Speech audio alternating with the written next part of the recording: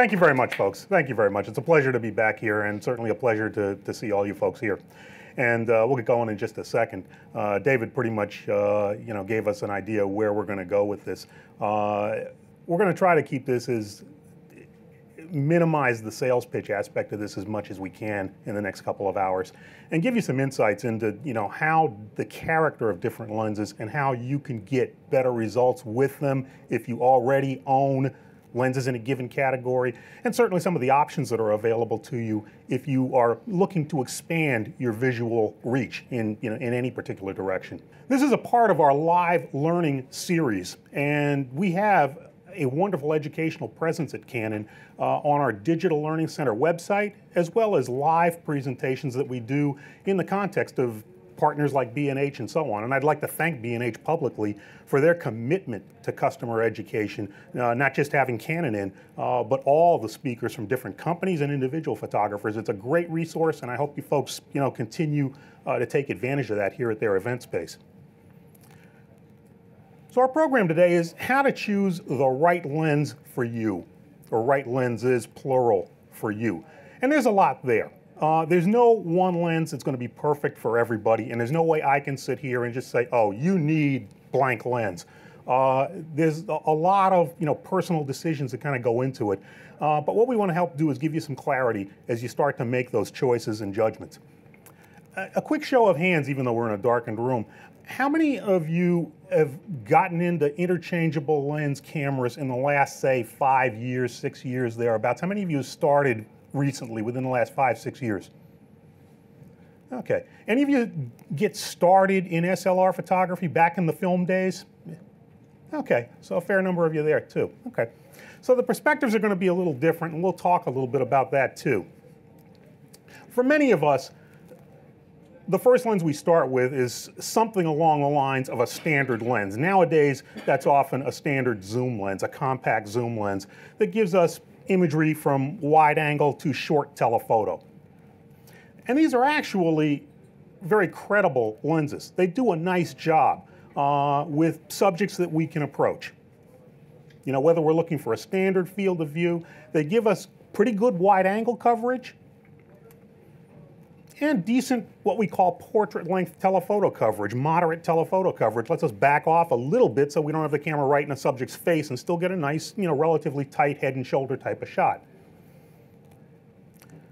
But the reason you're here, no doubt, is to look at some of the ways that you can move beyond that, or to take advantage of the lenses that you have that maybe already go beyond that. We're not about here just the person with the most lenses in their camera bag wins. That's not the point.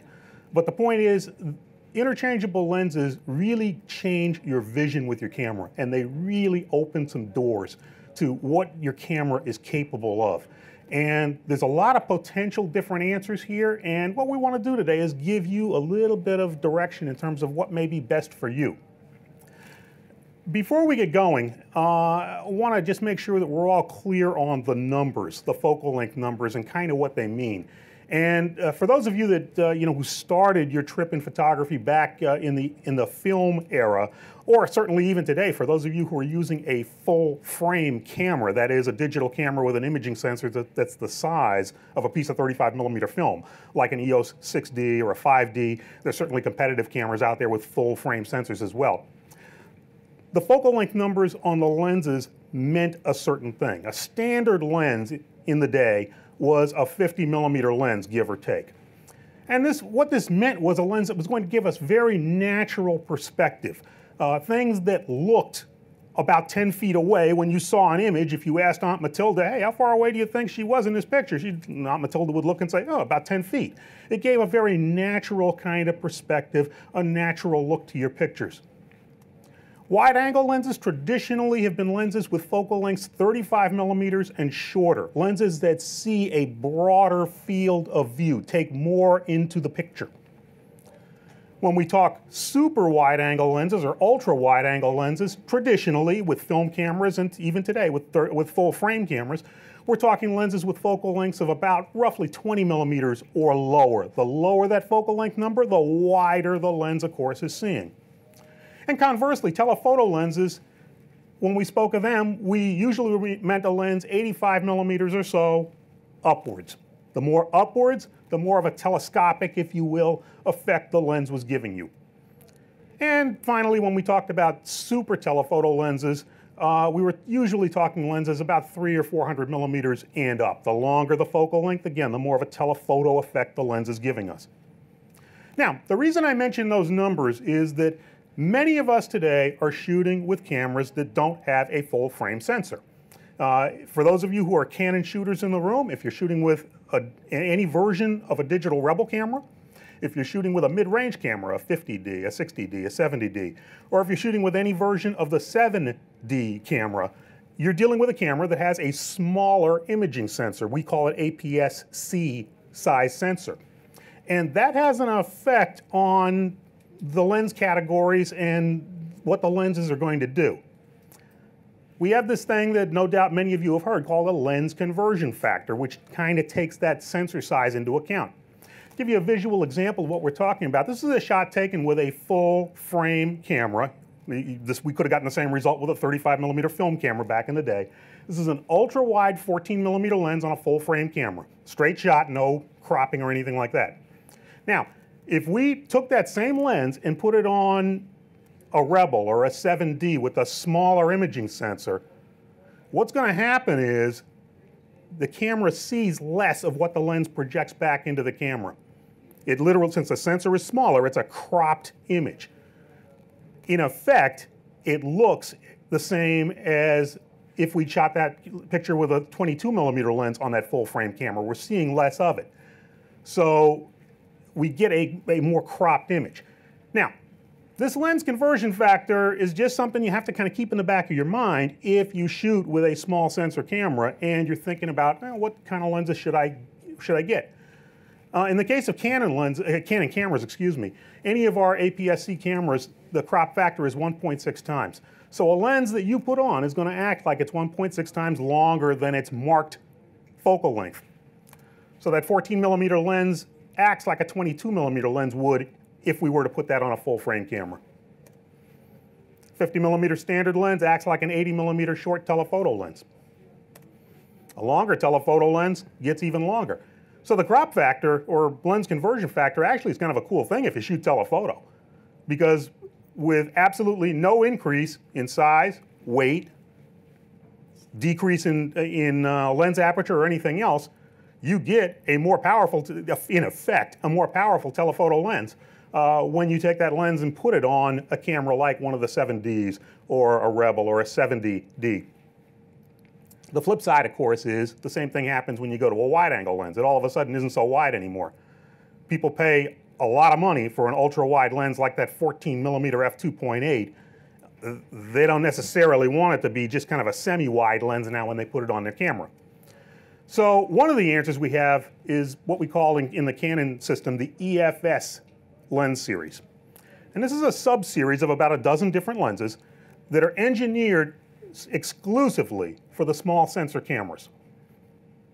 For the most part, we're talking about standard and wide zoom lenses. There are a couple of note that I just want to say a couple things about quickly. One of them is the 17 to 55 millimeter f2.8 lens. That is a straight 2.8 lens across the board. It is very sharp. That is a real good lens. Somebody who's like a serious 7D type shooter and wants a good high-end standard zoom lens, that's one to consider. Another that we'll talk about some more later on is the 60 millimeter macro lens, the EFS 60 millimeter macro, which is terrific. But these lenses are designed exclusively for the small sensor cameras. The EFS lenses cannot be mounted onto the full frame cameras like a 5D or a 6D or one of the 1Ds or whatever. But it will fit any of the cameras you see on the screen.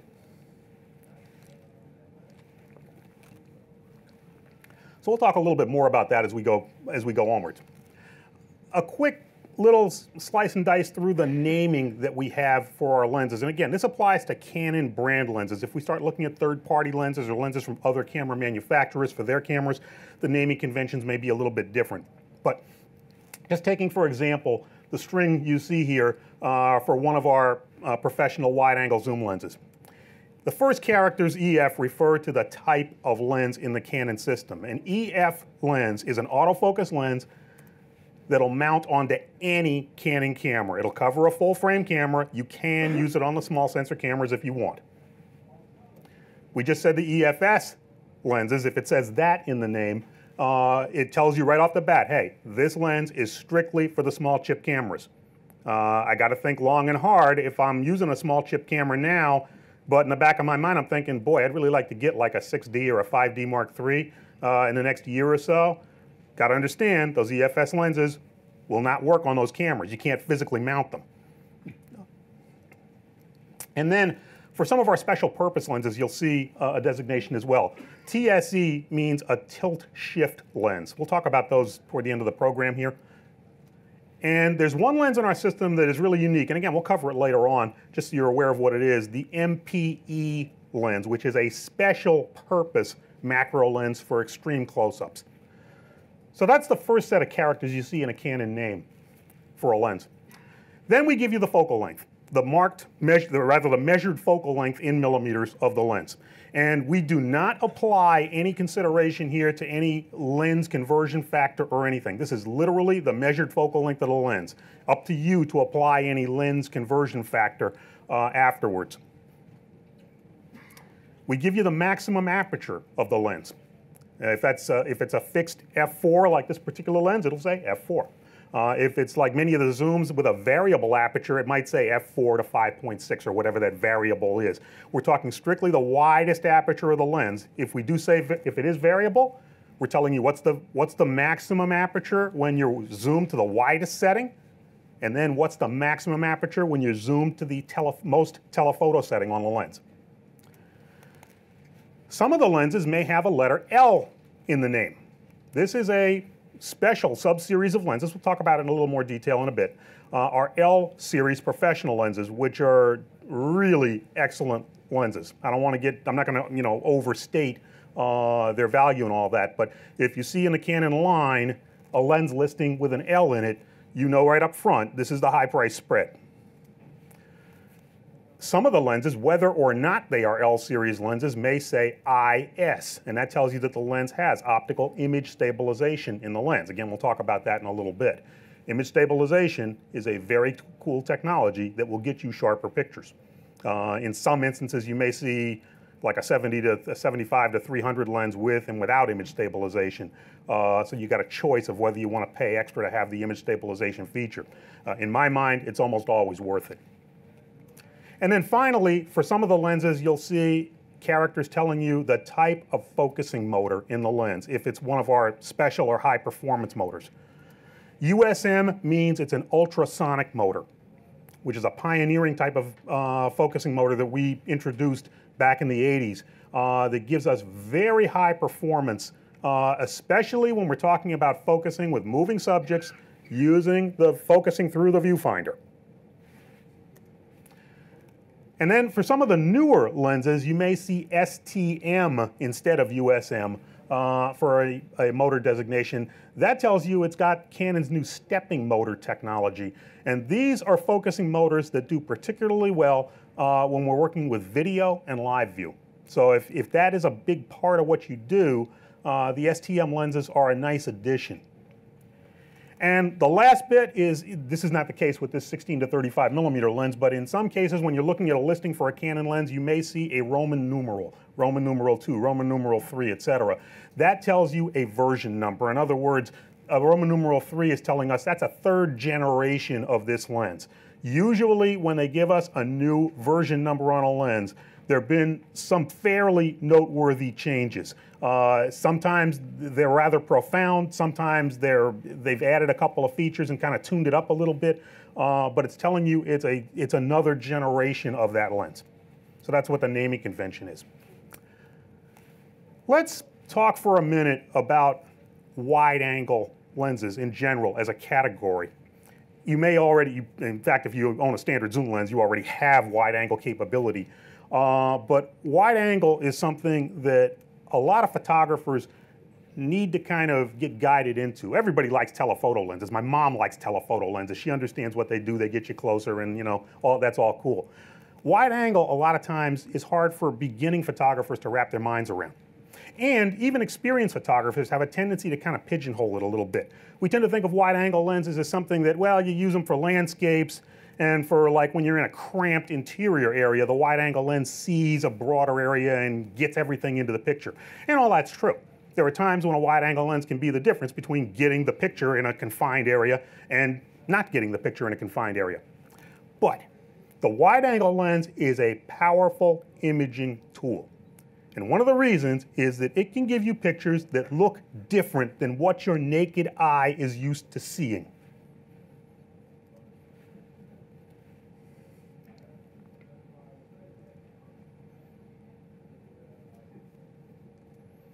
Especially when you start getting into the realm of ultra wide angle lenses, these all of a sudden become very, very potent tools.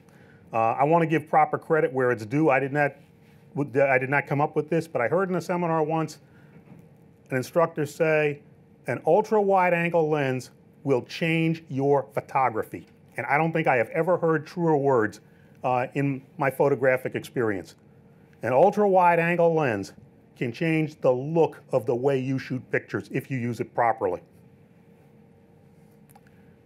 A great place to see the application of wide angle is National Geographic. And I don't care if you're talking about this month's issue or an issue that's 25 years old. The way National Geographic uses wide angle to show their stories about people and places. I'm not talking about the technical articles about, photographing insects or something. But when they, show people in their environment, it is such a great and inspirational source of imagery. Sometimes extreme wide angle, sometimes modest wide angle, but they use it with skill and grace. Now, with wide angle lenses, as I mentioned, if you're thinking about making a next step into a lens, the camera that you're using has to come into the equation at least a little bit. If you're using one of the small chip cameras, again, a Rebel, a mid-range camera like a 50D, a 60D, a 70D, one of the 7Ds, to get into ultra wide, you got a couple of choices in our system. The one that has stood out for a long time is the 10 to 22 millimeter lens. It's been in our system for about 6 or 7 years now. It's a proven lens, does a real nice job. Now, one of the problems with ultra wide angle lenses is they are hard to engineer. I'm not an optical engineer, but I know from speaking to those who are, that ultra wide angle lenses require normally a tremendous amount of correction in the lens to give us good, sharp images center to corner with minimal bending of straight lines. This lens is quite good in that regard, but as a result, it's not a cheap lens. Now, just this year, we introduced a lens for in the EFS series to go along with that 10 to 22, which is really revolutionary, and that's a 10 to 18 IS lens with the STM focusing motor. This is a lens that'll act like a 16 to 28 millimeter lens would on a full frame camera. The remarkable thing about this is we get ultra wide angle coverage for $299, which is by current lens standards remarkably affordable. So if you're thinking, if you own an APS-C camera and you're thinking, ultra wide would be cool, I'm not necessarily sold on it, maybe I shoot wildlife or something most of the time, but it'd be nice to have. Or if it's just a matter of, budget doesn't allow stepping into the 10 to 22. This is one to consider seriously. Now, many of you may own full frame cameras, 5D series camera, something like that. In terms of the zoom lenses, the ultra wide zooms, and the proliferation of zooms has made photographers' lives so much easier and more flexible. We'll get into fixed focal length lenses in a bit, but in terms of the ultra wide zooms, the most affordable point of entry is the 17 to 40 f4. I have a sample of that up here for those of you who may want to come and take a look at it. And then we also have available two higher end L series lenses, 16 to 35s. The 16 to 35 f2.8 with a wide f2.8 maximum aperture, and then the relatively new 16 to 40 f4, which is probably the sharpest of the bunch. Now, let's talk a little bit about using wide angle lenses. Maybe you already own a couple. Big problem with wide angle lenses in the beginning when people start using them is they really aren't using them right. And they get stuff where everything just kind of looks far away. And if all you do is just pick the camera up, zoom it to a wide setting and just, okay, click, you're going to probably get a lot of stuff that looks that way. The key with wide angle is you got to use the foreground. Your power comes from the foreground. And the reason is, as you get close to things, they become proportionally a lot more larger and vivid in the frame. They gain a lot more visual power. The cool thing, though, about wide angle is you still continue to see the areas around that. You still continue to see the background and surrounding areas. But things near the camera not only gain a visual dominance because they become larger, but you're giving the viewer a look that our naked eyes don't see. Now, obviously, people have seen wide-angle pictures before, so I'm not saying that. But in terms of what we see with our naked eyes, if we get close to something or if we back off, we don't see things this way. Things look different. These are pictures that people look at and they stop and look a little longer. And the reason is a phenomenon called perspective distortion. And all that means is that things close to the camera are going to look larger proportionally than things that are further away. Now, a lot of people hear that word distortion and they freak out. Oh, I don't want any distortion in my pictures. Actually, that's the reason that ultra-wide lenses have such visual potential. Really, all we're talking about is when you go ultra-wide, get close to something, and you will have images that all of a sudden, figuratively speaking, light up. Now, wide angle rewards you when you shoot verticals as well. That added coverage, that added space gives you an emphasis that is harder to achieve with a longer focal length lens. So don't hesitate to shoot verticals when you shoot wide angle. It isn't just how wide can you go horizontally. One of the beauties of wide angle is that they preserve that background in your pictures, even if we're not talking ultra wide. There's no question, just looking at this picture, you can tell it's at a major college football stadium. If I were to have backed up and put a telephoto lens and gotten a tight shot of this cheerleader here nearest to the camera, you'd probably look at it and say, oh, nice tight shot of the cheerleader. But in reality, you might not know if I took that at a major college football stadium or at a high school football game. But in a shot like this, it gives that sense of place. This is what I was talking about before when I mentioned about how good National Geographic is when it comes to wide-angle imagery. You hear people say sometimes, oh, you can't use a wide-angle lens for portraits. Nonsense. It can actually be really effective. And the reason is because, again, it can include the environment. You can make the environment actually say something about your subjects.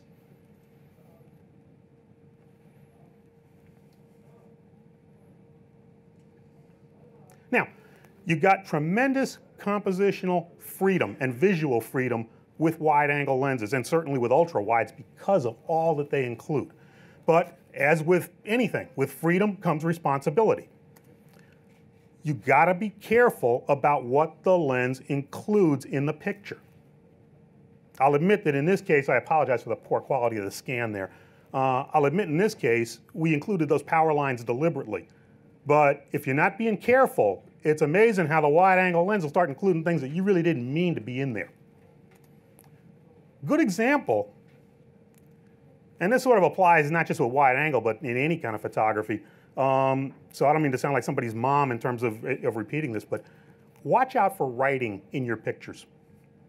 If you got writing in your pictures, try to make sure you put it there deliberately. I understand that sometimes you don't have the opportunity. You see a shot, you take it, and you take what happens to be there. I get that. But understand that in terms of what the viewer sees, we are a literate society.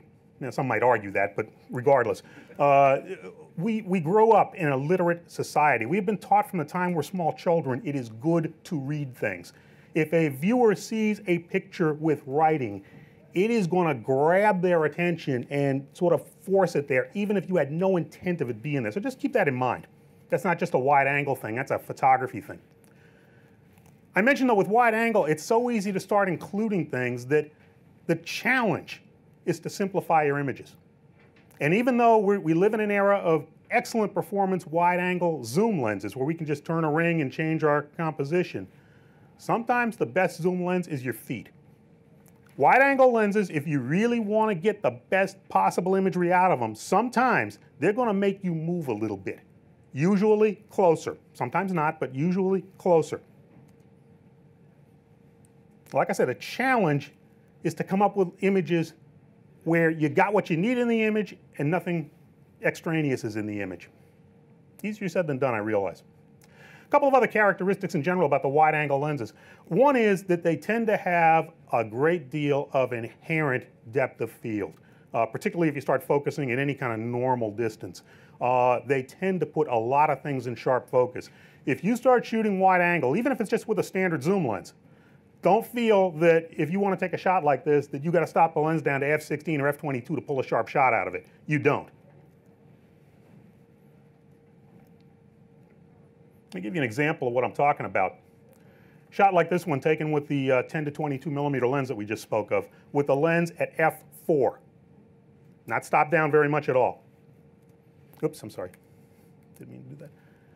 You look at that picture, almost everything in that picture is sharp.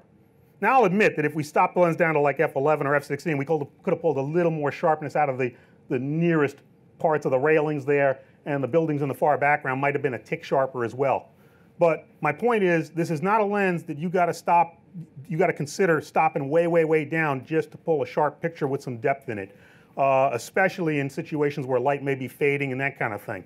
Don't stop it down a stop or two, and believe me, in most cases, you'll have what you need. In fact, if you're shooting wide angle and you want a soft background, you want an out of focus background, it's going to make you work at it a little bit, because you're working counter to what the wide angle lens really tries to do. It's going to ask you to get as close as you can to whatever your subject is, focus precisely on it, and combine that with a wide aperture. So you can get some degree of softness in your backgrounds and so on with wide angle, but again, it's not going to happen just shooting something 15 or 20 feet away with the lens at f5, 6, or f8. A couple of other cool things about wide angle. One is, because the focal length is shorter, you can hand hold them at much slower shutter speeds in available light situations. Shot like this, easily handheld at a 1/15 of a second. If you combine that with those wide-angle lenses in our system that have image stabilization, you can get down to ridiculously slow speeds hand-holding, and as long as your subjects aren't moving, I'm not talking taking pictures at a basketball game or something, but if you're trying to get the inside of a St. Patrick's Cathedral or something like that with your wide-angle lens, don't feel like, oh, I can't go below 125th of a second. I might not get a sharp picture. Give it a try, because a lot of times, even without the image stabilization, you can get good sharp images. That applies both in available light shots and even with flash. Here's a straight flash picture, which we took some time ago, but by using a slow handheld shutter speed, we're able to get some definition and sense of what's going on in the background. So the bottom line with wide-angle lenses, and particularly the ultra-wide lenses, is they really have some visual power. They can take almost anything if you work at it and make it look interesting.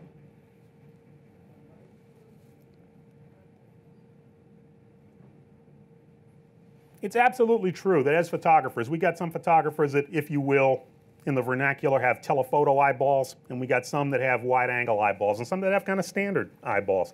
And what I mean, of course, is that you tend to gravitate visually towards pictures that have a certain kind of look and style and so on. Maybe ultra-wide isn't your cup of tea, but if you haven't considered it, consider it. Now again, just to clarify, when we talk about an ultra-wide angle lens, when we're talking the full frame digital cameras or a traditional film camera, we again are talking a lens that's usually 20 millimeters or lower in focal length. That correlates with our small chip cameras like a 7D or whatever to about 12 to 13 millimeters or lower. We need about 12 millimeters, give or take, or less on one of those cameras in our lens to get that ultra-wide look. Let's talk a little bit about composing with a wide-angle lens. Obviously there are times when you just need to document something. And all you need is just a straight picture with a centered composition, and that's, that's the bottom line. We get that. But the added space that the wide-angle lens sees gives you some real cool possibilities to, if you will, break the rules. This is a straight shot, no Photoshop or anything, just an incoming storm. Obviously, we just tilted the camera up slightly. You take advantage of that space. Whatever is in the image that takes up the most space, you're telling the viewer, hey, this is what I want you to look at. Obviously, this wasn't a picture of those boats in the bottom. This is a picture of that impending storm coming in. With all that space, it can be very effective to work with extremes. Put subjects off center. Nothing says your subjects have to be in the middle. When you get close to things, real easy to emphasize them, things that may kind of escape your naked eye if you're not thinking about it at first.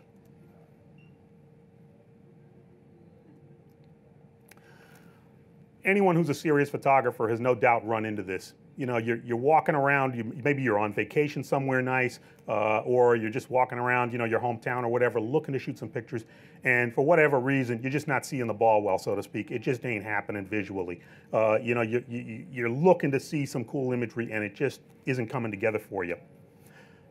Sometimes a wide-angle lens can fix that, and it can be as simple as just changing your perspective. Instead of pointing the camera straight ahead, put an ultra-wide lens on. Look up. Look down. It's amazing what visual stuff is out there. And again, the character of a wide-angle lens, and in particular, he tried to say an ultra-wide-angle lens, can really open some doors there.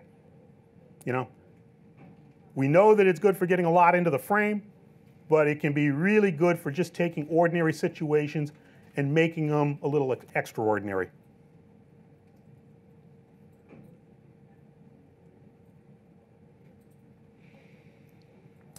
Don't be afraid to use your minimum focus with wide-angle lenses. I'm going to talk about that in a different context too, but your wide-angle lenses are often focused down to a foot or less. And once again, that can give you some interesting visual perspective. So everything doesn't have to be 10 feet away.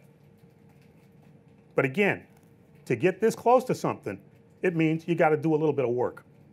Like I said, sometimes the best zoom lens is your feet. Now, many of you already are in wide-angle territory with the lenses you own. If you own one of the standard zoom lenses, you've got a lens already that has wide-angle capability. Not extreme wide-angle capability, but certainly noteworthy wide-angle capability. We mentioned already the wide-angle zooms being such a popular option, especially when you take that next step into an extreme wide-angle, both for the APS-C cameras and for the full-frame cameras. But Canon also has a nifty line of fixed focal length wide-angle lenses that don't zoom. In terms of what some would call the ultra-wide lenses, you got choices like these. And then if you want a little bit more natural perspective, wide but not super wide on a full-frame camera, any of these arguably can do the trick for you. Now there are three of these I want to highlight in particular so that you're aware of them because they are relatively new. About a couple of years ago, we introduced a series of 3 fixed focal length wide-angle lenses with image stabilization. 24 f2.8, 28 f2.8, and a 35 f2. I have one of those lenses up here if you want to take a look at it. These lenses are sharp, practical, just a tremendous everyday kind of lens, a tremendous alternative to the standard wide-angle zooms that so many of us use on a regular basis. I'm not saying you shouldn't use those lenses.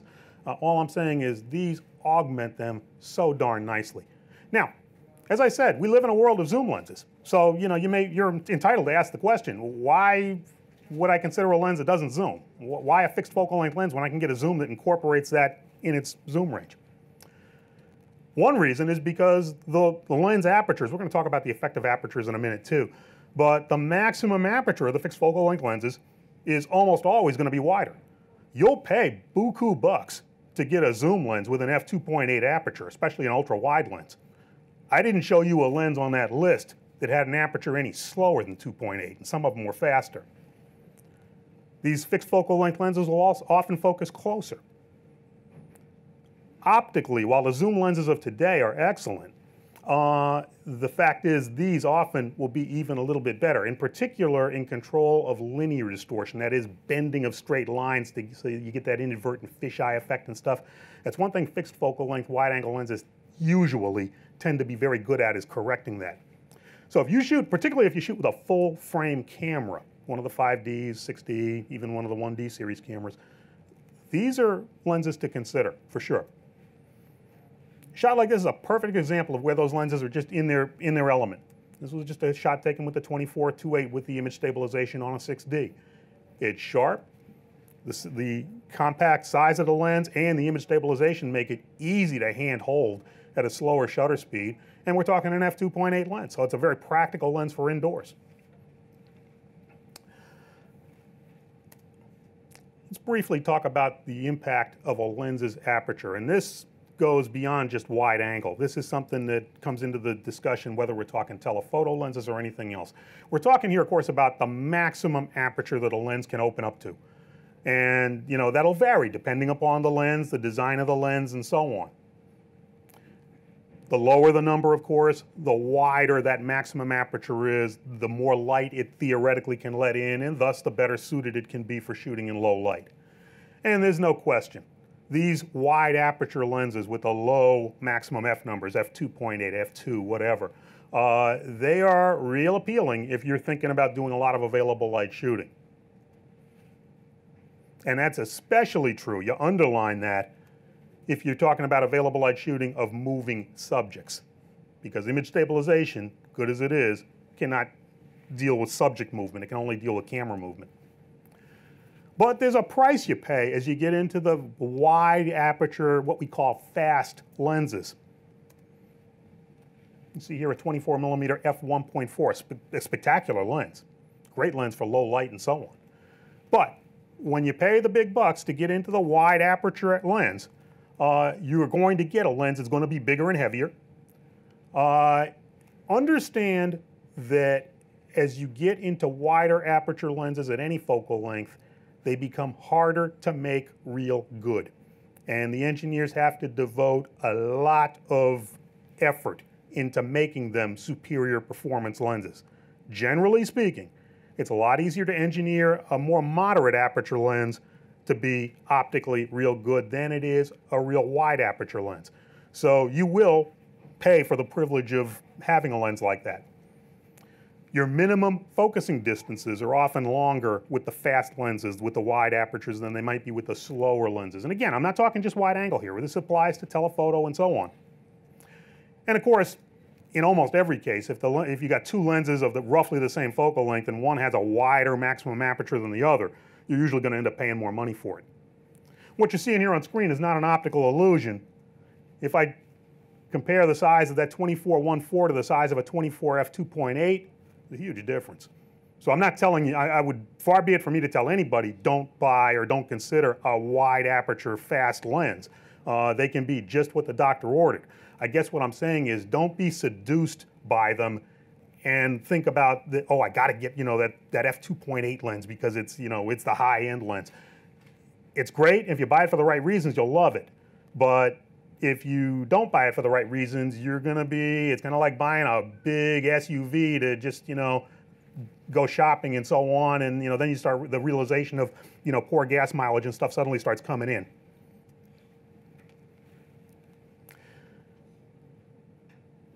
Let's shift gears a little bit and talk about telephoto lenses. And like I said, everybody loves telephotos. Little kids understand what telephoto lenses do. And that, you know, that can be a cool thing. They get you closer to distant subjects. The cool thing is, if you have entered the Canon EOS system, you got a lot of neat choices available to you.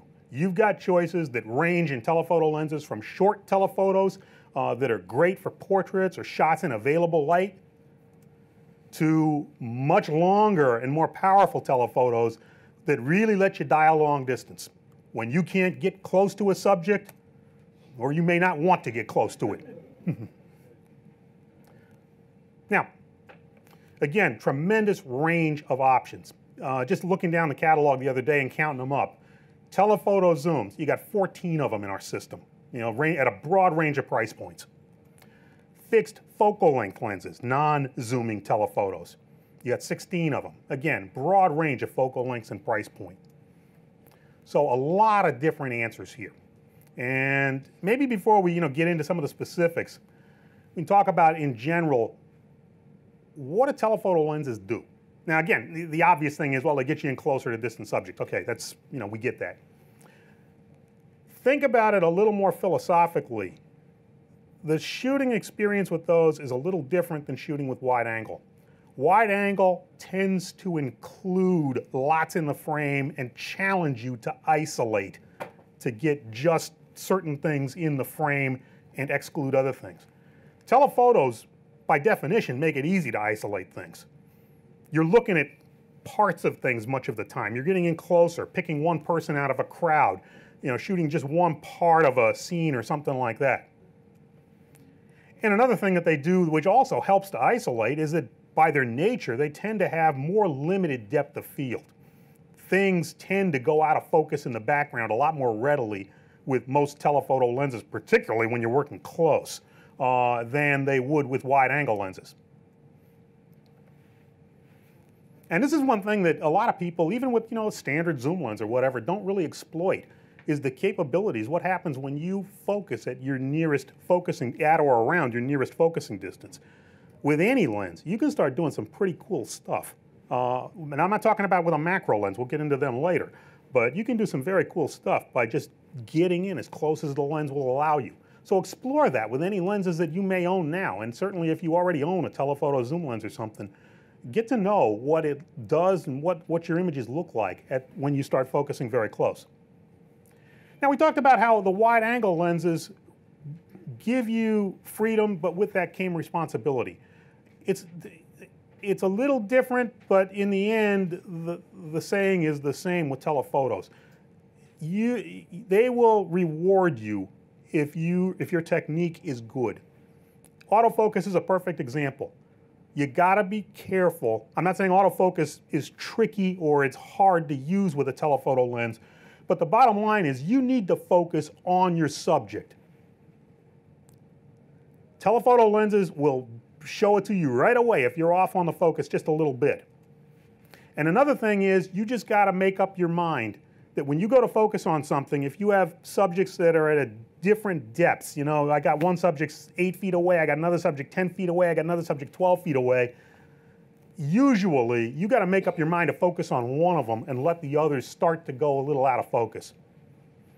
Something in the picture has to be boss. And it's up to you as a photographer to decide, I'm putting focus here. If you're shooting moving subject matter, it's imperative that your active focusing point be on a detailed part of the subject, and that you continue to keep it there as that subject moves through the frame. And this one's arguably the most important. You got to hold the dang camera steady. This is a case where just to intentionally get us an unsharp picture that we could use in a presentation, we took a 300mm lens, handheld it at a 60th of a second. No good. Those of you sitting in the back of the room, this may not look that bad. Trust me, it is. This is not what you want. Your lenses can certainly do better. One of the tools that'll help you with that with some of the lenses, not all of them, but with some of the Canon lenses, is the image stabilization. I hinted about this earlier. Let's talk about it for a minute. Image stabilization is a tool which is in about 25 or 30 different Canon lenses now.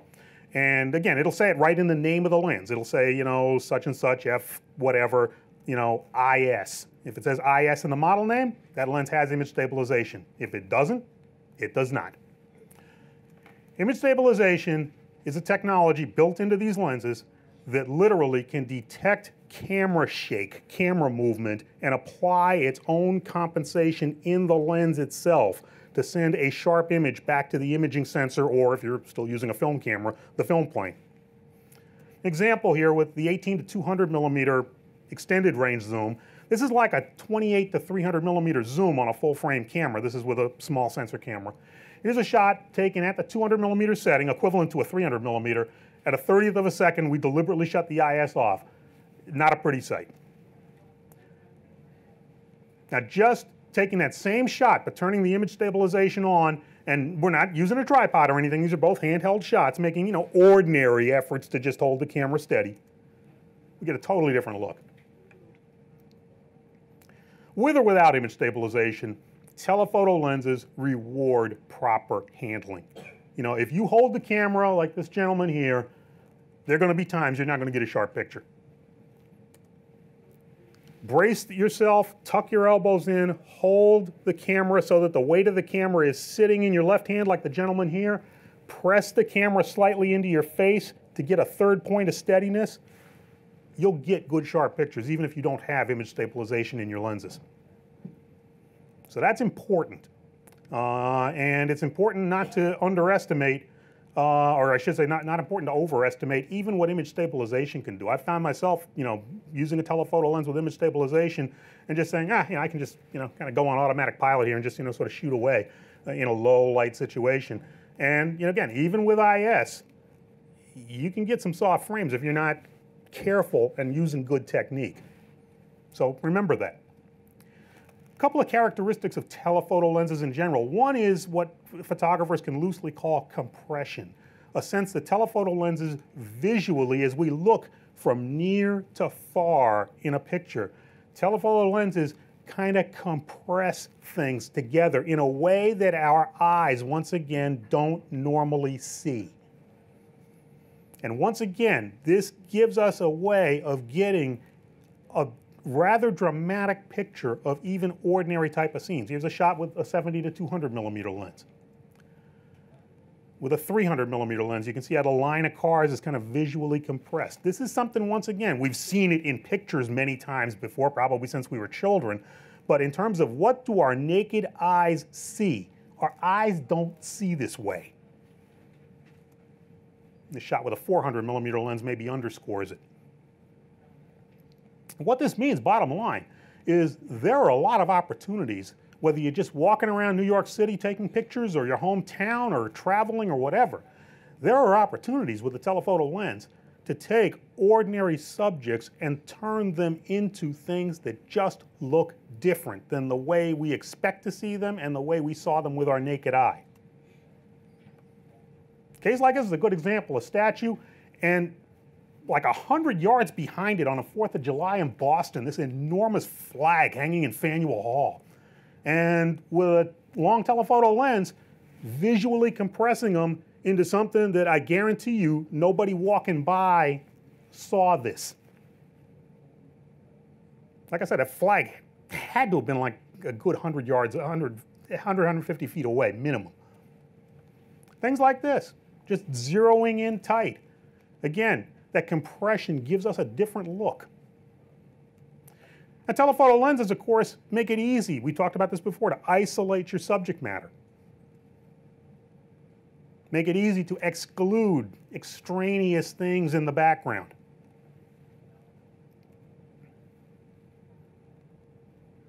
You know, really make it easy to simplify your pictures visually.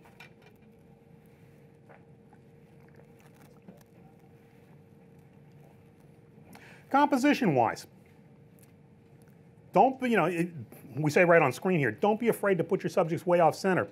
Don't feel like just because I can zoom in on something that it's got to be locked into the center. It can be very effective to start moving things off center. Sometimes a telephoto lens will frustrate you. You think, gee, I want to get close to that subject and I can't. I've got my 70 to 200 zoom, and this is as close as I can get to them, but it kind of looks cool, the the lone rower on the Charles River in Boston or something. What can I do? Well, if you don't have that 800 millimeter lens to zero right in on them, take advantage of what frame you do have. You know, put them way off center and emphasize all that open space around this guy. A lot of cool things you can do compositionally with any of the lenses, wide, telephoto, or anything in between. In terms of applications for telephotos, you know, some are no-brainers. You know, we think of things like sports, wildlife certainly, applications where, you know, we need as photographers to just simply get closer to subjects that we can't physically get right on top of. But there are going to be some where you can get powerful images that you may not have thought of first time out. Landscapes are one. You don't, as photographers, we sometimes fall into the trap of thinking we gotta get everything in the picture. No, you don't. Think about this. I don't care what the subject is. Something made you want to pick the camera up and take a picture of it.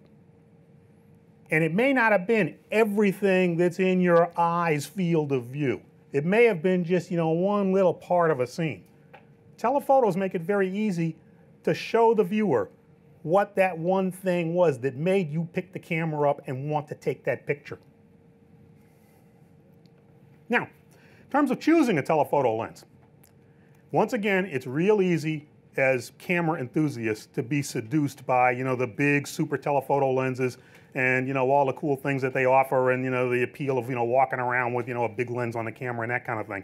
And it may be that that's exactly what you need for certain kinds of things. If you're a wildlife shooter or a sports shooter, hey, it's perfectly understandable why a 400 millimeter, 500 millimeter, 600 millimeter lens might be on your wish list.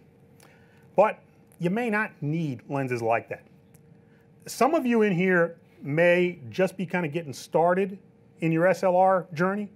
Others of you may be, experienced photographers who, have certainly been down these roads before, but you may still be in a position where rookies come up to you and say, hey, I just got my, EOS Rebel 6 months ago and I'm really kind of getting into it. You got a recommendation for a lens for me? I want to get a telephoto lens. One specific one that I can recommend for people starting out where they may not have the money or the commitment yet to get into one of the bigger, super telephoto lenses. If you're using a small chip camera, again, one of the Rebels, the mid-range cameras, or a 7D, one of the ones to consider is the EFS 55-250. This is a lens. It is compact, it's affordable, it's equivalent to virtually a 100 to 400 millimeter lens on a full frame camera in terms of what coverage you get with it. For somebody who's just looking to get going and doesn't want to make that commitment in money, size, weight, etc., this is one to consider.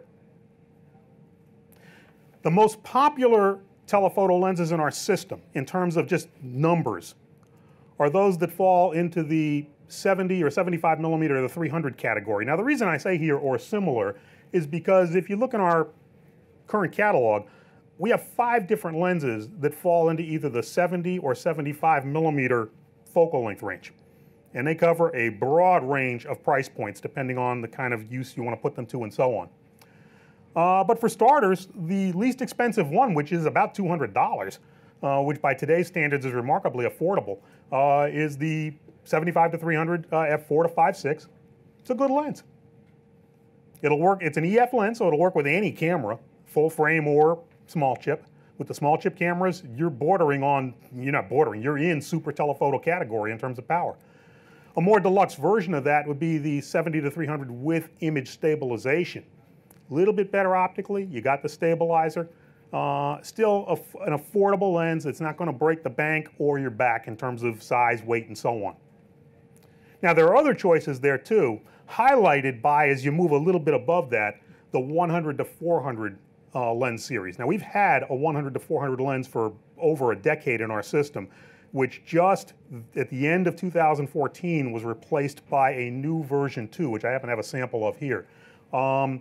This is a lens that has long been popular with wildlife photographers, nature photographers, people who needed the combination of handhold ability and real telephoto power, whether they're shooting full frame, and certainly if they're shooting with one of the small sensor cameras, which make the lens, in effect, seem even more powerful.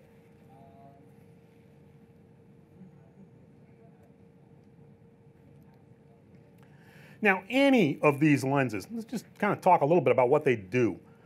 They're tremendous for a lot of outdoor situations. Candids, distant scenics and landscapes, sports, things like that. Very, very useful lenses. eminently easy to handhold and support. They're not, huge in terms of their physical size and weight. You can argue that the 100 to 400 starts getting a little big, but certainly most of the 70 to 300 category lenses are not. So these, again, these by far are our biggest sellers. Does that mean they're the right lens for you? Maybe. Another option that we get questions about this. In today's world, the extended range zooms. I'm talking about standard zooms that start at wide angle and then go to fairly long telephoto on the other end. We started in the industry with lenses that went for full frame cameras like 28 to 200 or 28 to 300. And we're seeing a variety of these, and we have several of these in the Canon system as well. It's got lenses like the EFS 15 to 85, which acts like a 24 to 135, the 18 to 135, the 18 to 200, which is a pretty long range zoom. Give you a visual idea of what even the 15 to 85 lens will do, just comparing as you zoom with it.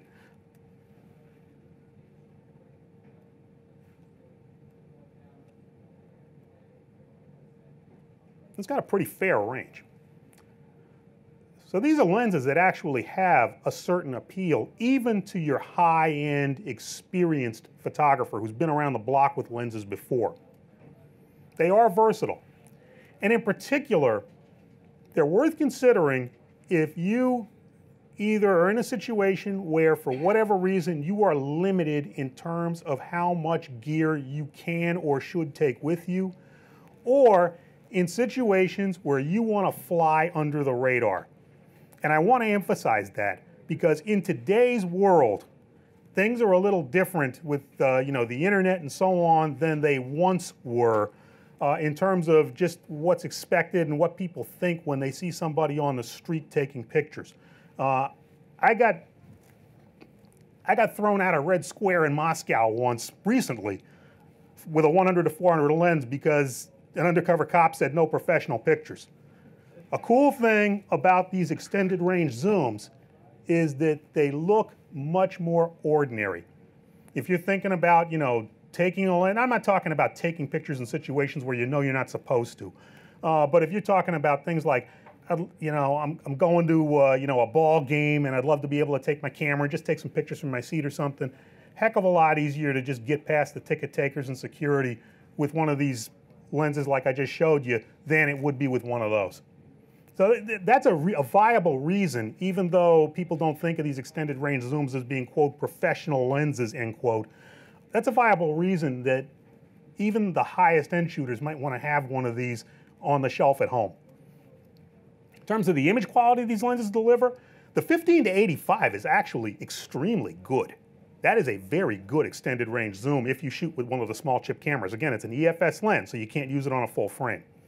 But in general, understand that to an optical designer, as you ask a lens to cover an ever-increasing range of zoom settings, it becomes increasingly hard to get it to be optically good all the way through without a lot of compromises.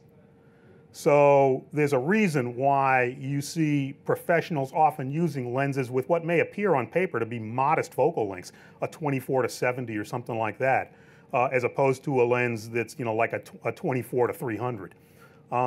It's not to say that extended range zooms can't take a good picture, but it's harder to make them excellent all the way through their zoom range. Just something to keep in mind. That's a generalization. Anytime you generalize, there are going to be exceptions. Now, another thing, whether we're talking the telephoto zooms like those 70 to 300s I mentioned, or one of those extended range zooms, there's one other drawback that you got to be aware of depending on the type of shooting you like to do. And that is, these lenses have maximum lens openings of about 5.6, give or take. The bottom line is that means they don't let a heck of a lot of light into the camera. Outdoors, no problem. Indoors, might be. They become hard to use. Now, as my colleague David Brommer said at the beginning, in today's world, ISO is a great equalizer. There was a time when I got started shooting that the idea of shooting indoor pictures, color pictures, without flash at anything above an ISO of like 800 was almost unthinkable. Nowadays, we are gifted with cameras that can, even at moderate price points, that can easily shoot at 3200, 6400 and give us decent results. In some cases, spectacular results. So you can make these lenses with the moderate apertures work if you shoot occasionally in low light. But if they're a big part of what you do, that is shooting in low light, and in particular if you're shooting moving subjects in low light, then it becomes a little more of a problem. Now, you can use the higher ISOs. That, like I say, will work in some situations quite well. If your subjects aren't that far away, you could consider using flash. Or you could just consider a telephoto lens that has a wider maximum aperture. And there are a lot of serious photographers who work daily with zoom lenses like a 70-300 or something in that range, and also have a fixed focal length lens that they use for their indoor candids and that kind of thing. We're not necessarily talking about the big white super telephoto lenses here. Let me introduce you to a lens like the 85 f1.8, or at a little bit higher price point, the 135 f2. These lenses are crackerjack for available light shooting. They let a lot more light into the camera, very, very versatile. The 85 1.8 has been one of my favorites for available light candids for a long time. Put it on a full frame camera, it's an 85mm field of view, so to speak. Put it on a small sensor camera like a 7D, you now got an f1.8 lens that covers the field that about a 135mm lens would on a full frame camera. This lens is just dandy for things like theater work and stuff like that. And it's a classic example of what I was talking about earlier, about not necessarily being seduced by expensive, heavy, wide aperture lenses. We make an 85 f1.2 lens, which is legendary among folks that do certain types of available light work and portraiture and stuff like that. It's an L-series lens. It costs over $2,000. It's a great lens, and it's had a great reputation for a long time. This 85 f1.8 costs about $420. It's superb. The thing is just a crackerjack lens for this kind of work. The 135 f2, another one that, while it's a little more money, just a great lens for available light shooting without flash. If you were, just to take one example, if you were thinking about shooting weddings or you're already an established wedding photographer, these are lenses that could easily join your bag in addition to any of the zoom lenses that you ordinarily use. Think about this. A lens with an aperture of roughly f2 is letting about 8 times more light into the camera than an f5.6 lens.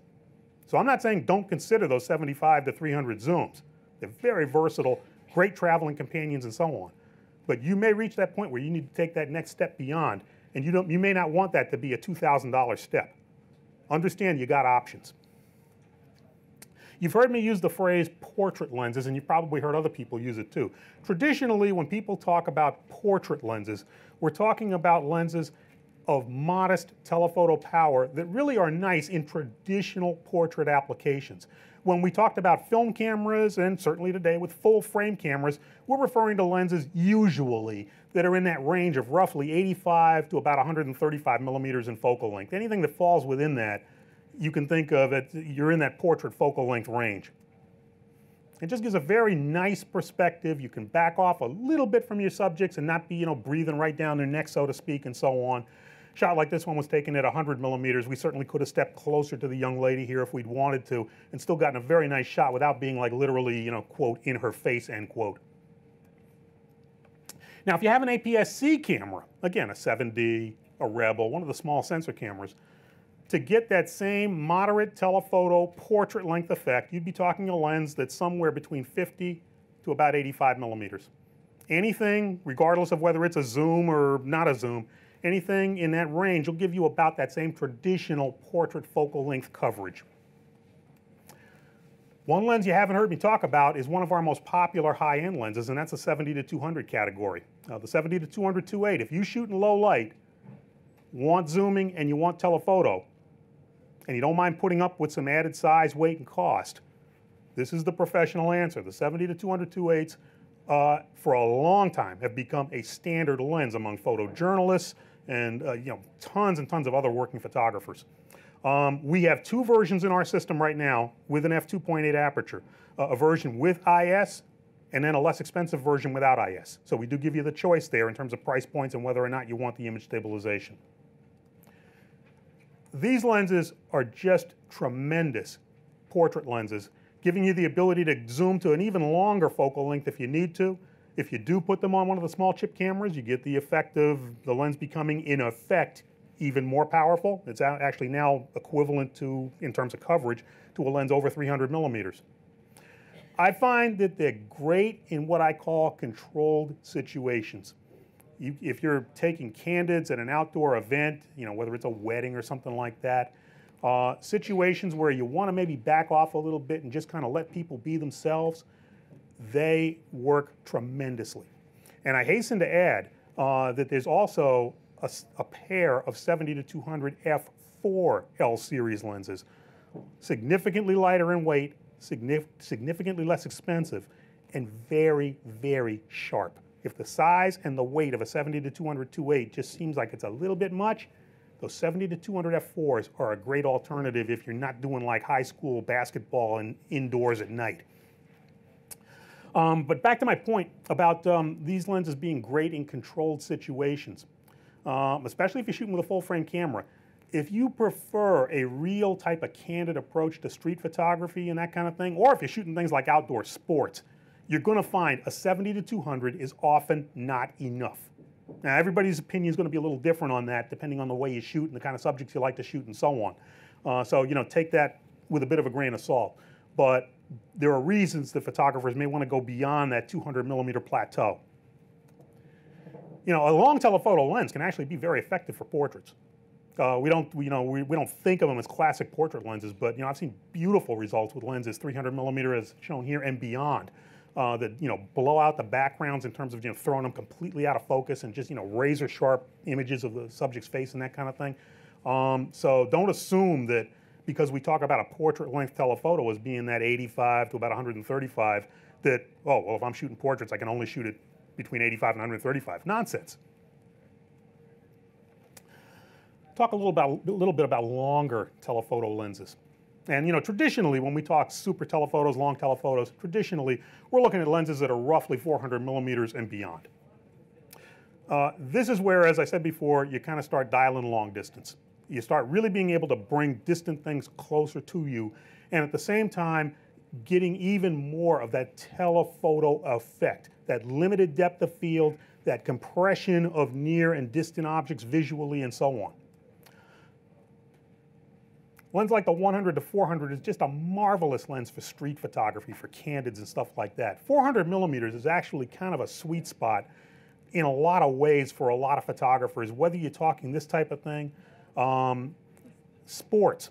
I guarantee you, if you, at the highest levels, if you were to ask like photographers that are on staff at Sports Illustrated or photographers of about that level in terms of their skill and experience, what's their standard lens?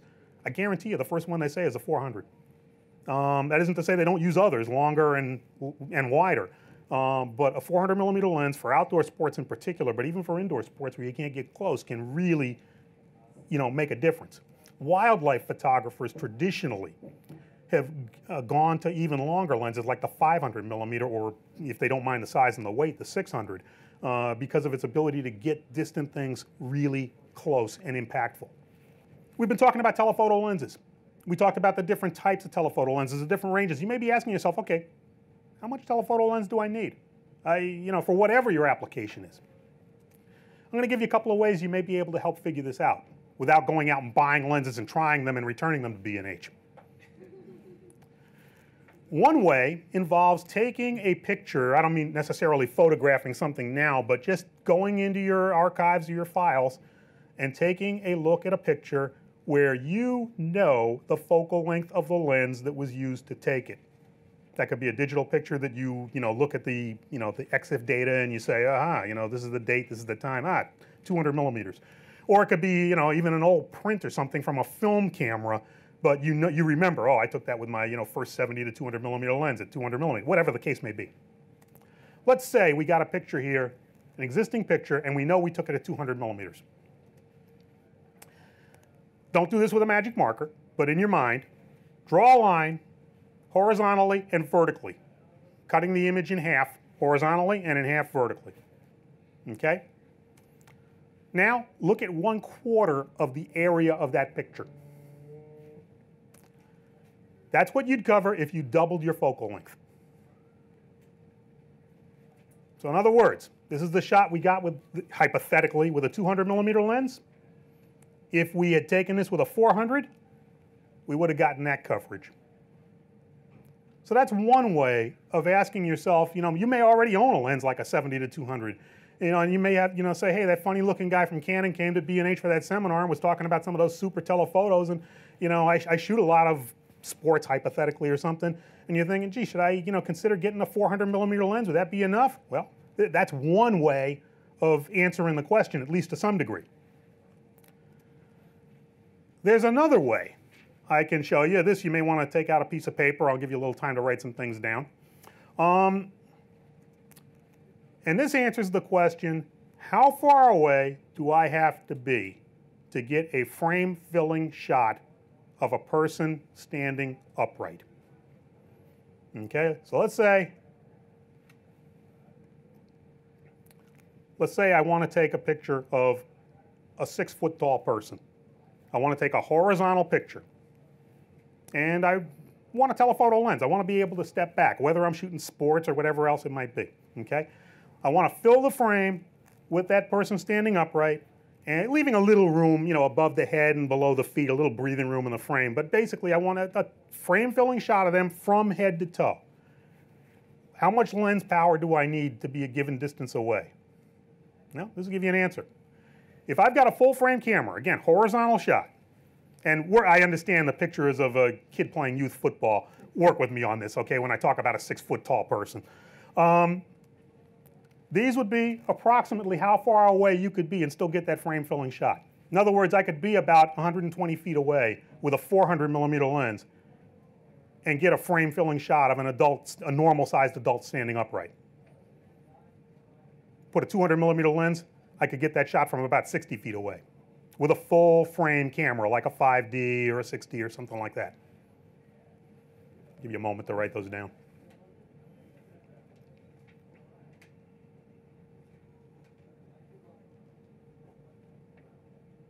You good?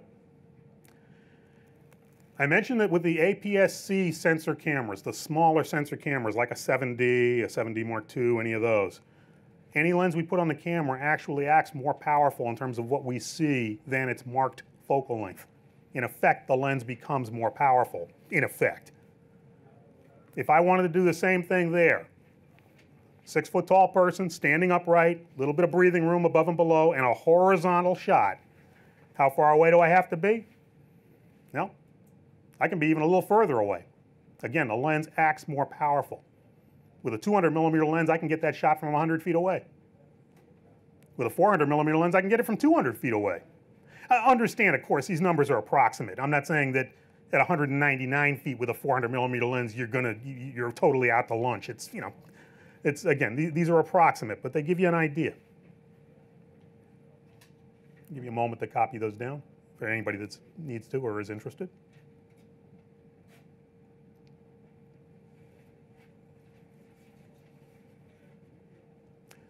We have the same thing for vertical shots. Again, if I'm working with a full frame camera and I want to get a shot like this, pretty much fill in a frame from top to bottom with a full-length shot of an adult. With a 200 millimeter lens, I can get that shot from about 40 feet away with a full frame camera. 500 millimeter lens, I can get that shot from about 100 feet away.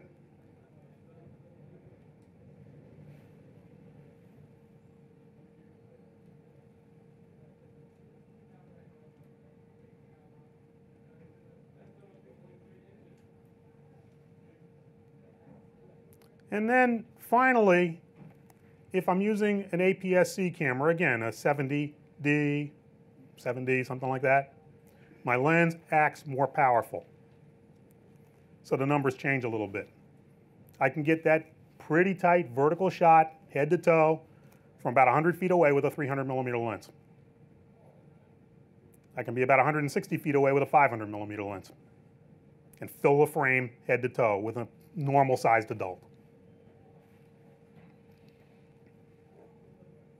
So that's another reference in terms of how much lens do I need. If you think about the distances you're likely to be working if you're shooting people, that's a reference you can use and sort of apply to future lens choices. Now, some of you may be thinking, well, all right, that's cool if you shoot athletes, but I want to shoot birds. I want to go on safari and shoot elephants. What then? I'm not shooting people from those kind of distances. All right. We actually wrote on our Digital Learning Center website, which is totally free, there's no passwords or anything. This is the URL, www.learn.usa.canon.com. We actually wrote a two-part article that gives you easy calculations that you can do with a pencil and a calculator. I could give you the exact URL for the articles, but it's one of those long arcane ones that would take you half an hour to write the whole URL string down. So it's easier to just go on to the Digital Learning Center lead page, and then in the search area, there's a little search field right up top, just type in lens calculations and click go. And the first two things, if you're with any luck, the first two things that come up are these first two articles. And makes it very easy to understand and to calculate pretty precisely how much lens do you need, and answer other questions about lenses as well in terms of how far away do I need to be. Even let you figure out if you're looking at a picture that you took a long time ago, you can there are ways to calculate how big was that actual subject if you know about how far away you were. So it's interesting reading. Now, to the young lady's question about tele-extenders. Tele-extenders or telephoto extenders or teleconverters as they're sometimes called have been around in our industry for a long time. They are an affordable, easy way to get more telephoto power out of an existing telephoto lens for those times when you need it. We make two in our system, and we are in our third generation at this point. So as I speak, we have a 1.4x, and you'll see that there's a version 3, Roman numeral 3 in the model name, and there's a 2x extender, which doubles the focal length, and again, it says 2x version 3. The extenders basically attach to the front of your lens, and then the lens and extender combination just simply go onto the camera. So they're pretty easy to use. For technical reasons, with the 1.4 times extender, you will lose one stop of light being transmitted into the camera. There is a light loss. So I guess this is one of these areas where there's no free lunch. You will lose a stop with a 1.4 extender. Your lens, in effect, becomes one stop slower. And with a 2x extender, for technical reasons, you lose two stops of light. And again, this is one of these laws of physics types of things, so it's not just some mean engineers at Canon deciding to make it difficult for Canon users.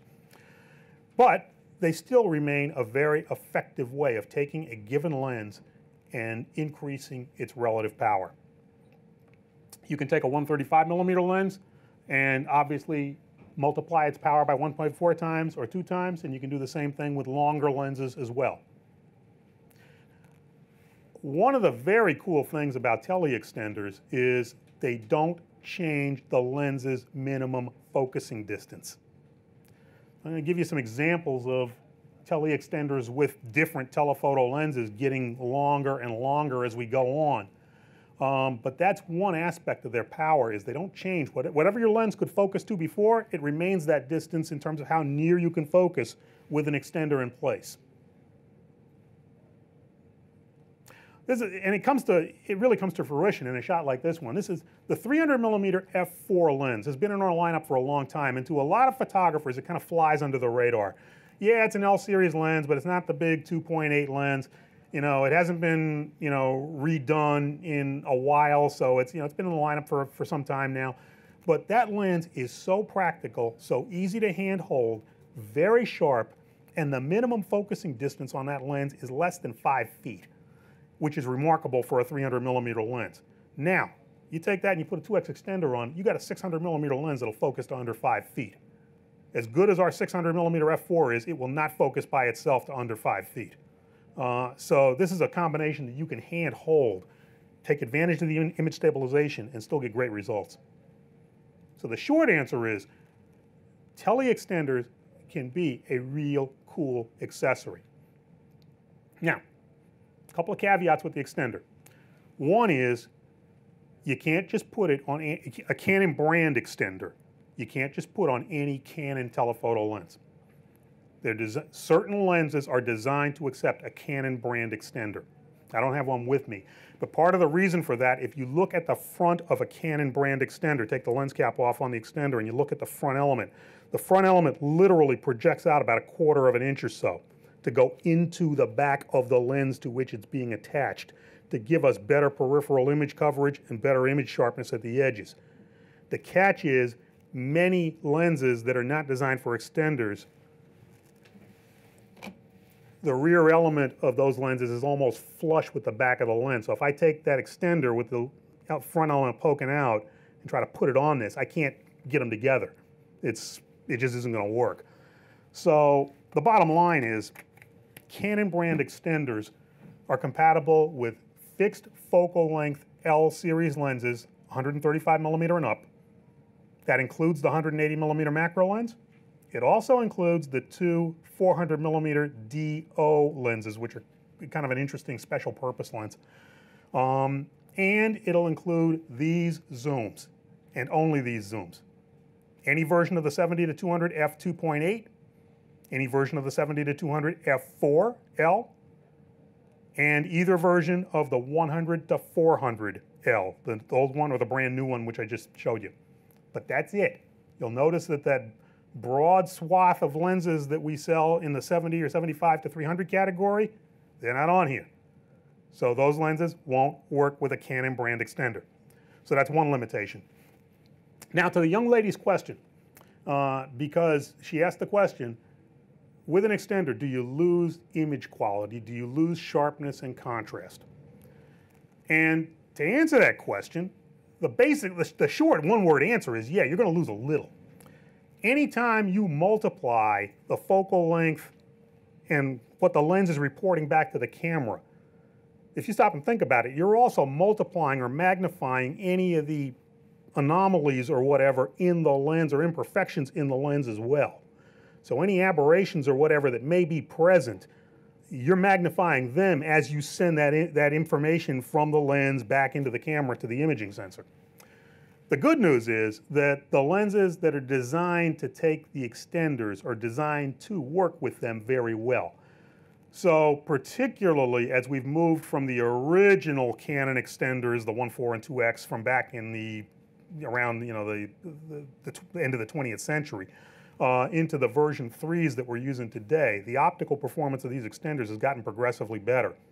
So yeah, if you're looking for that last little nth bit of sharpness and to be able to count every eyelash on the model's eyes or whatever, you know, if you can take the shot without the extender, you're probably going to have a little easier time counting. But particularly with the 1.4 extender and now with the most recent 2X, the hit you take in terms of image quality is pretty minimal. And we've got plenty of pros out there who are using these on a regular basis. I can tell you from my own personal experience, going back quite some time, that there was a time when I was shooting a lot of sports and I frankly regarded a 300 f2.8 and a 1.4 extender as like my standard combination. I regarded that as a 420mm f4 lens that I could convert into a 300 2.8 by taking the extender off when I needed the speed, if I was shooting in low light or whatever. But otherwise, the extender was always on. The performance was that good. So, you know, at this level, I think most of these lenses you're going to find very, very good optical performance. Perfectionists that are looking for just that last little nth bit of sharpness, yeah, you're going to, you know, you'll see a difference if you look hard enough for it.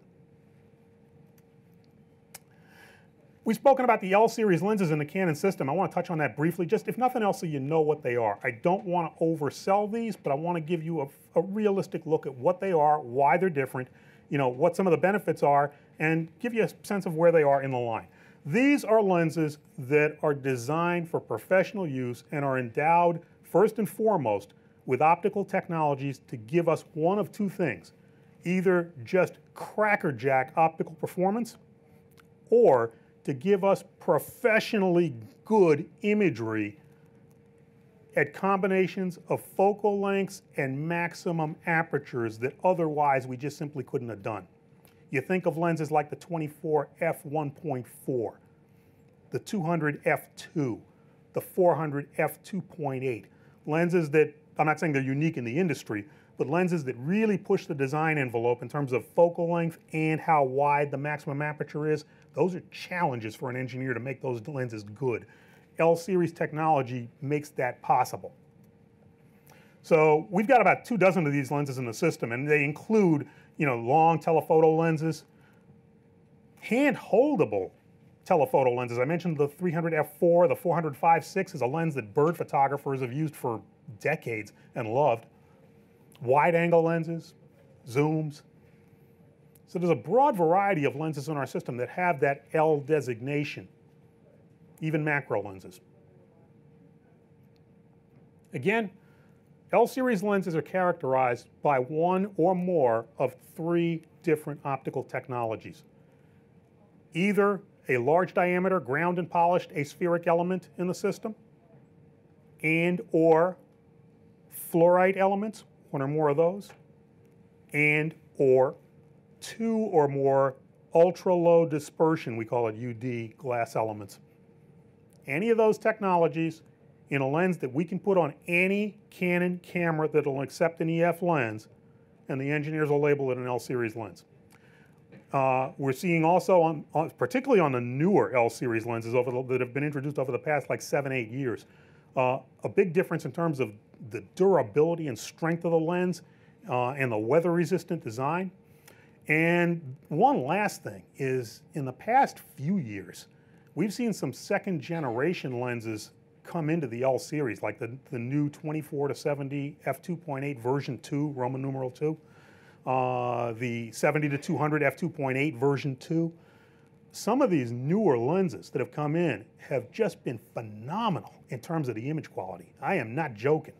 So for people that are really, looking for the very, very best, some of these newer introductions to the L-series are just outstanding. Before I get into this, I want to mention one other thing about the L-series lenses, and that is that, to a certain degree, in the eyes of some of our customers, we've almost become a victim of our own success because of the reputation that the L-series lenses have earned over the past, really, 20 or more years. Professionals and amateurs alike understand that L-series lenses are exceptional. The other side of the coin is that many, I'm not saying you folks, but there are people who just make the assumption, oh, well, if it's not an L-series lens, then it must just not be very good. That's a lens that's designed just for people, taking snapshots with a Rebel, and if you really want a decent lens, you got to get an L-series lens. And that, if you go away believing that, that would be unfortunate, because there are a lot of lenses in our system that are not L-series lenses that are extremely good. Sure, Canon lenses are built, when you look at the totality of the lenses in the system, there are over 70 of them, they're built to a variety of price points. There certainly are lenses that are designed to be lightweight, economical, and for casual amateur photographers. But there are other lenses in the system that are not L-series lenses that are great. I mentioned a couple already. The 85 f1.8, $420 lens here at B&H at the present time. That lens is super. The EFS 60 millimeter macro lens, tremendous lens. There are others. So don't assume that just because a lens doesn't have the L moniker on it, that it isn't going to be a real good lens, because that's not always going to be the case. Now, in terms of, okay, we've talked about wide-angle lenses, we've talked about telephoto lenses, we've talked about applying them in different situations, talked about their character and that kind of thing. You're thinking about expanding your lens system. What are some of the things to consider? I mentioned already size and weight and conspicuousness. That's one thing.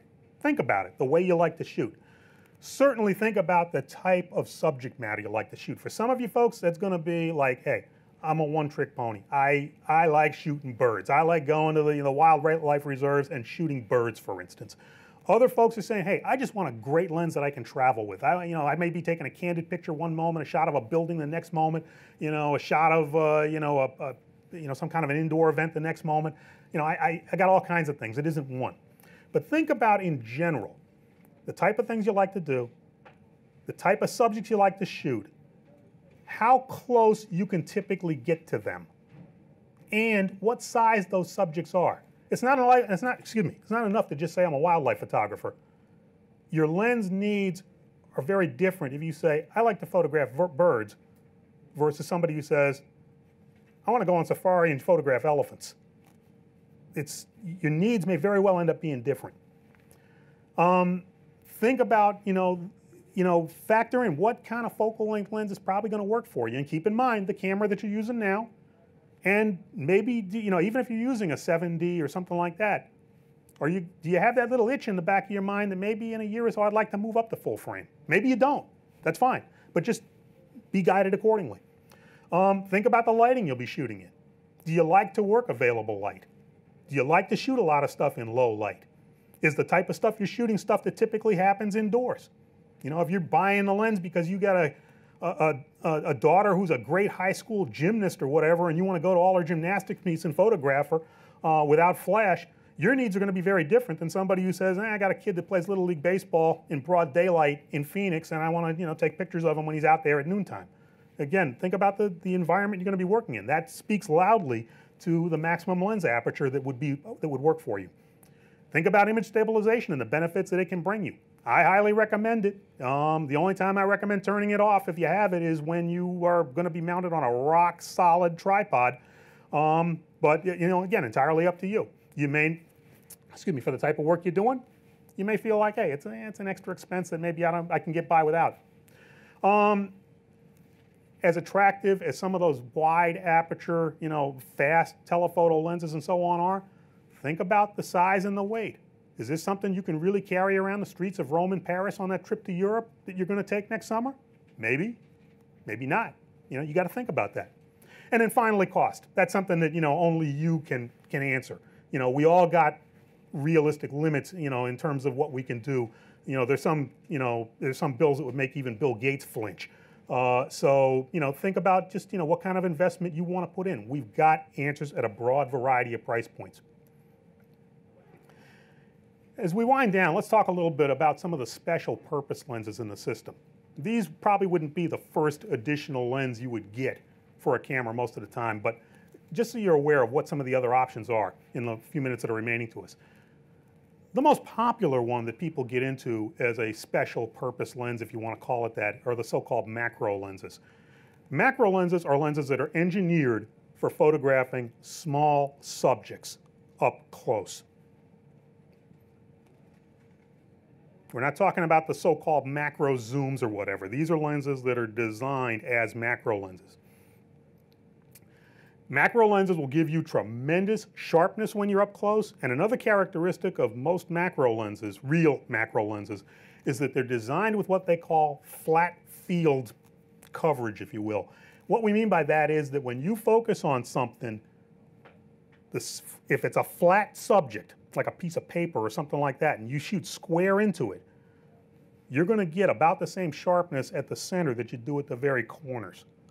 Most conventional lenses, when after all is said and done, are usually going to give you a sharper image in the center than they will at the very far edges. Most of the time that doesn't matter.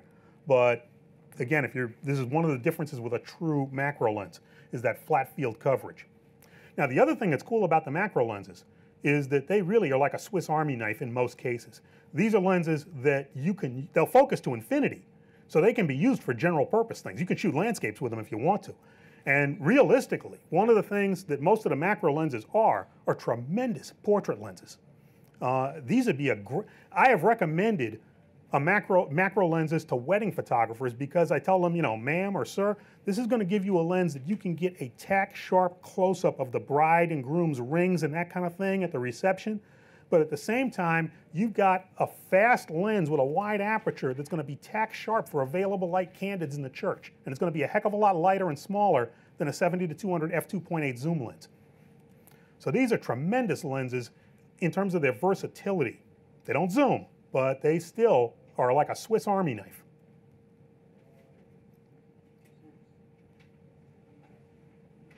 And they are sharp.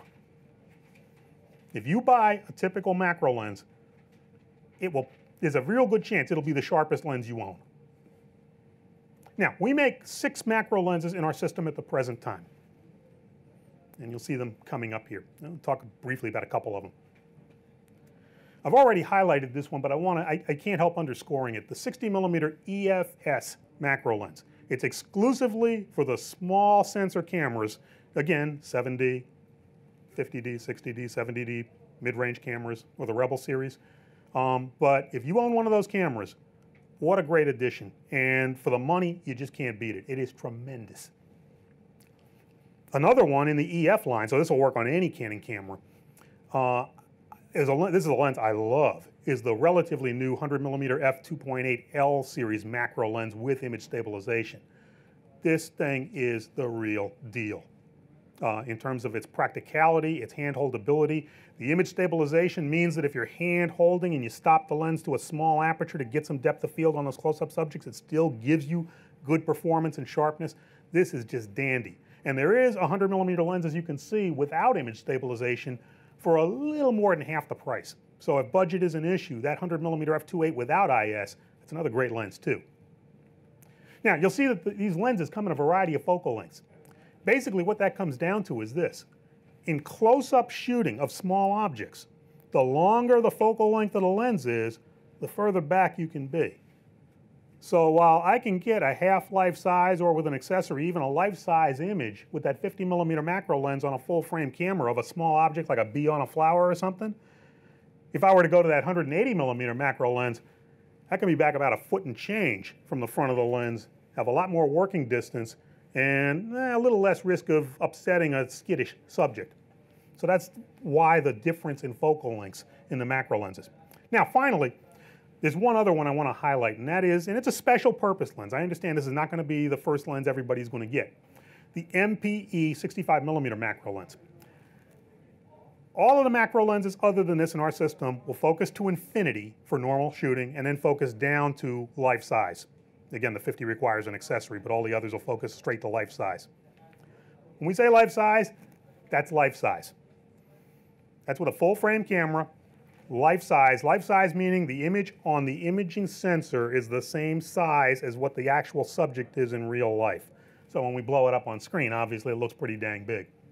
Any of the macro lenses we have will get you to life size. The MPE lens takes over from there. It's exclusively for high magnification images. So with this lens, this thing's going to keep sucking you into that subject. And you can get down to 5 times life size with this, and it remains sharp. It's a very interesting lens if you like doing extreme close-ups and you need more than what a conventional macro lens will give you. One example of this lens with a flash. This lens really works well if you're working it with one of the macro flash units or even with a handheld flash off the camera or whatever. That's at 2x magnification. It'll get you down to 5 times magnification. Anybody want to take a guess what that is? Exactly.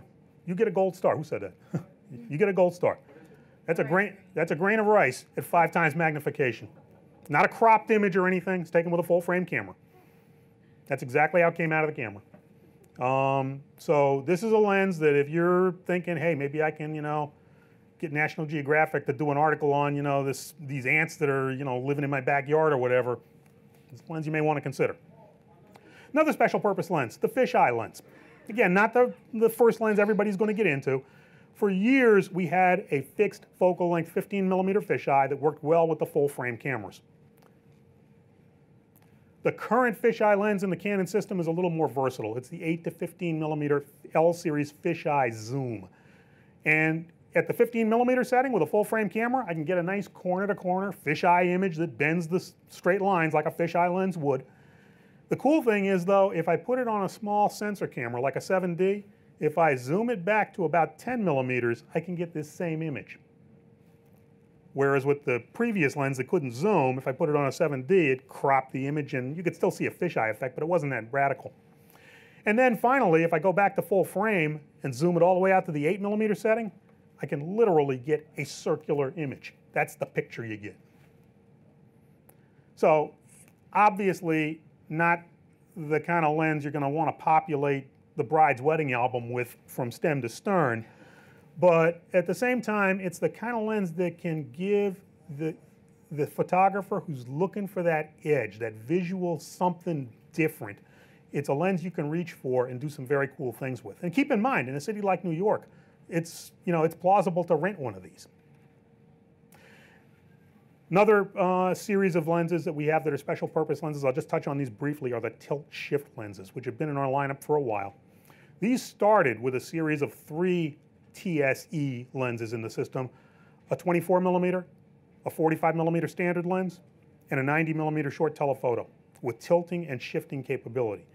Now the 24 millimeter has since been superseded by a newer version 2, which is even sharper and does a few more cool things. And we've added an even wider lens for architectural work and so on, the 17 millimeter TSE, which is just a tremendous problem solver if you do this kind of work. 2 types of things that tilt shift lenses do. They shift, they tilt. Show you real quickly what that's about, just so you know. And again, I understand that for most of us, these are not lenses that are right, at the center of our radar screen. Lenses that have the ability to shift are not new in the photographic world. We've had them in SLR photography for several decades. But what a shift lens does is it helps correct the problem of lines that aren't straight. When you and I go on vacation or just walk around New York and see a cool building, we put our wide angle lens on the camera and we go and point the lens up a little bit and take a picture, and we come back with something like this, we're normally, happy as a clam. But when somebody is shooting either professionally or is extremely critical or is trying to make that leap from being an enthusiast to really being a working pro, there are times you got to get that stuff right. The problem is that you took a wide angle lens or a lens and you aim the camera up to get the whole building in the frame. That's what made the straight line start to do the pyramid thing. So the first step with a shift lens is you got to point the camera back down so it's level. Now the lines on the building or the cereal box or whatever the subject is get level too. But you're thinking, well, wait a minute, I'm not looking at the top of the building. So that's where the shifting comes in. The shift lens has the ability, and again, I don't have a sample here, but the shift lens has the ability to literally move the whole front section of the lens up or down, or I can turn the lens 90 degrees without loosening the mount and move it left or right. And now by moving it in that case up, I can include more and more and more of the actual subject at the top of that building. I can get results that now look a lot more like this, where the lines are straight. And understand that those gray grid lines, those gray grid lines are just there as a reference, not just so you can sort of get a sense of that. So that's what shifting does. That's the first thing a tilt shift lens does. The other is tilt. You may be thinking, what the heck is that? No, what that's going to do is it's going to change the plane of what's in focus. Here's a shot taken with the 90 millimeter tilt shift without any shifting or tilting or anything. Everything is centered, just normal picture. We focused on the nearest of these statues, gargoyles, whatever they are, okay? So we've got a telephoto lens and we got limited, at a wide aperture, in fact it's wide open, f2.8, and you can see that our focus falls off as we go towards the background. We expect that with a telephoto lens. What if you needed to get those sharp? And just stopping the lens down to like f22 wasn't an option for whatever reason, or even if you tried that and it didn't work, it didn't get you sharpness all the way through. The shift lens allows us, or rather the tilt shift lens allows us to take the front section of the lens and literally tilt it. Sideways, either way, or we can tilt it up and down. And what we're doing is we're changing the plane of what will be in sharp focus. So we go from this to something like this. And that's taken with the lens aperture wide open at f2.8. We didn't stop the lens down at all. You can still see the depth of field is limited. If you look, the focus, like at that middle gargoyle, the focus is on his nose. If you move back to where his ear is, you can see it's starting to get out of focus. Okay, but we changed the plane of what's in focus, so now it extends down the length of those bad boys. So that's what the tilt shift lenses are about. A great professional problem solver. There's a lot of folks that do studio work that use them on a regular basis.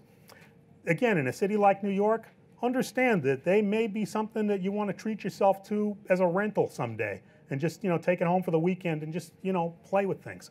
It isn't just for architecture. They're great for a lot of different type of things, even portraits. And then finally, here's another lens that completely flies under the radar. A lot of people that are Canon users aren't even aware that we make it. And that's a lens called the soft focus lens. 135mm f2.8 lens with soft focus. This is a lens that's been in our system since the late 1980s, so it's been around for a long time. It's a very interesting lens. What it's going to let you do is it's got a normal focus ring, manual focus ring. It's 135mm. It's not a zoom that'll zoom back and forth. It's a fixed 135mm. It's got a focus ring on it, manual focus ring, and then a second ring that if you just looked at it quick, you might think, oh, well, that's a zoom ring. It's not a zoom ring. What it is a sharpness ring that has 3 settings on it, 0, 1, and 2.